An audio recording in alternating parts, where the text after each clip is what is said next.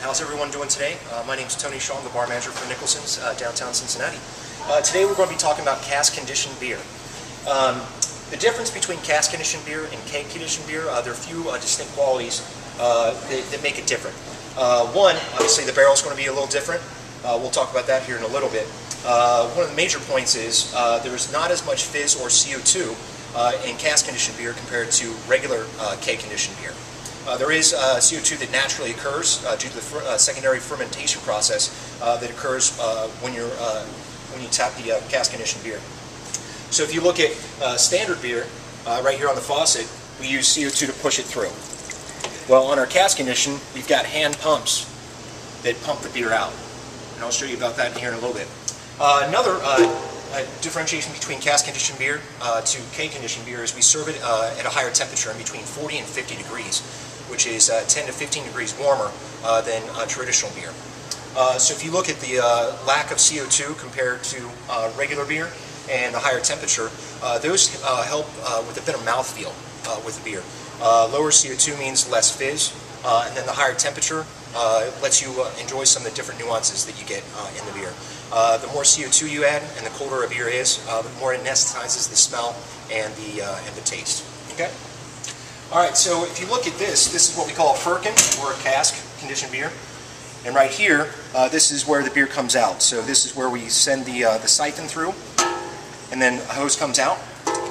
On the reverse side right here, we've got the hole where our air nozzle is going to go through.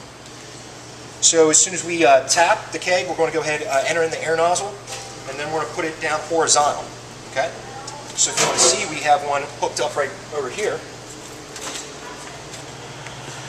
So as you can see, right here is where the air nozzle goes in, and then down below is where the beer comes out.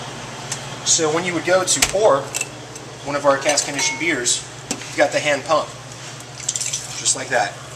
So what this is doing is it's forcing air into the firkin right here. It's forcing air in, and the beer comes out right out through here. So that's what we do. Go ahead and pour that. And there you go. Interesting fact about cask conditioned beer, it's very unique. The actual brewing process starts out at the actual brewery, but then it goes through a secondary fermentation process here. As soon as you tap this keg, you've got about a 2 to 3 week shelf life.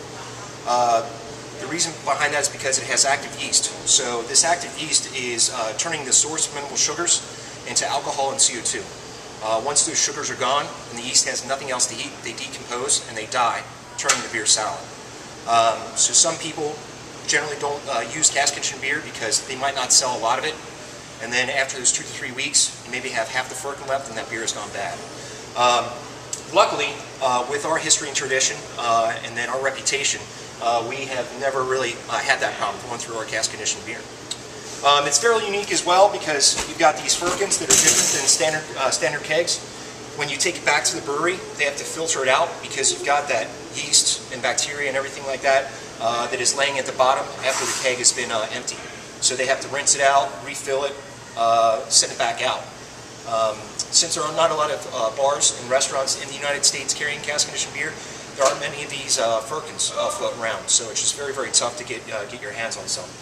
And again, with our reputation and the way we sell our cask conditioned beer, and how fast we go through it, we usually get the pick of the litter when new cask conditioned beers come in.